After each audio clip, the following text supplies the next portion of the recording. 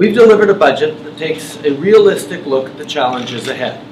It reflects not only the financial realities, but also the personal anxieties that so many Canadians are feeling, especially those in the middle class and those working hard to join it.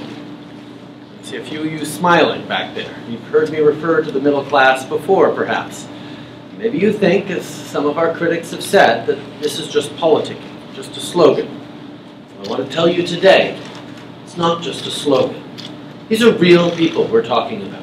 Millions of Canadians who work hard, who struggle, who worry about their children and their parents and their livelihoods, and who frankly need a break. You can't spend any amount of time with Canadians, listen to them, actually hear them, and walk away thinking those feelings don't matter.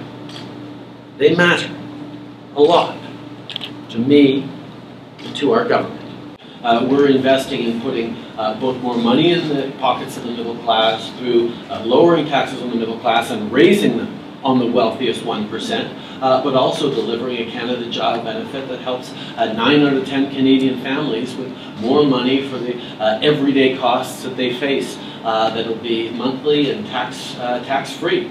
On top of that, we know that the people's anxiety about whether it's being able to own their home or save for retirement is linked very much to a transforming job market that we're part of. So investing in skills training and opportunities for Canadians to adjust and adapt and develop new skills to be able to contribute to their full potential in the coming years will go a long way towards allaying the worries and anxieties that far too many families are feeling right now.